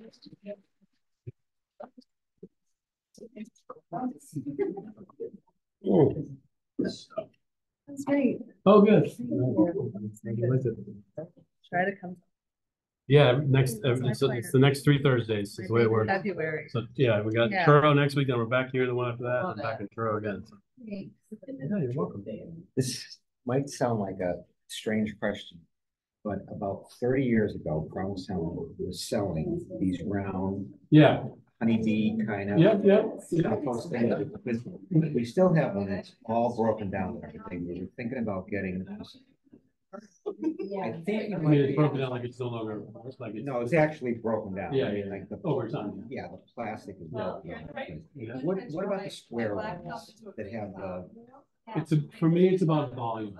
yeah, It- we have space, no space. Yeah. So, Yeah, but for me, a 4x4 space is the best. yeah, And that's really gonna break things down the best. If it's a smaller size, you're gonna really wanna focus on your ratio. Make it's sure- about like this, Yeah, I know which ones you're talking about. It's close to enough, but not quite enough. 80 gallon, I think it is. Yeah, so it's not quite big enough, in my personal opinion, Yeah. but it just means you have to be a little bit more honest. Yeah. Hurting, Yeah. making sure that it's starting up, Right. making sure that that's interesting. Yeah, now it's just like. Right. I'm sure you noticed that sometime over the years, I got all better. Oh, no, yeah, I mean, Yeah. we've screwed up a couple times with it. Yeah, But, the thing of it is that the square ones that I'm finding online, there's no base. you don't need it. You don't need a base. So in other Actually, it's words, better not to have. mice. Yeah. Mice. Nice, nice. Yeah, I know. They're gonna come, they're gonna feed, until you have your population like that. Right, the honeybee one had a plastic. Yeah, that separates that from the world. It was easier. You want them. You want the air to get in. Well, there again, also, there's bacteria and worms that are there. So we have a lot of red windows. Good, good. Keep that going. Yeah, perfect. Yeah. I think we're on the right track. Yeah, Yeah. thank you. Yeah, as much space as you can get. I've been meaning to make it, I'm gonna do it school too, because I have about my, That is picking out her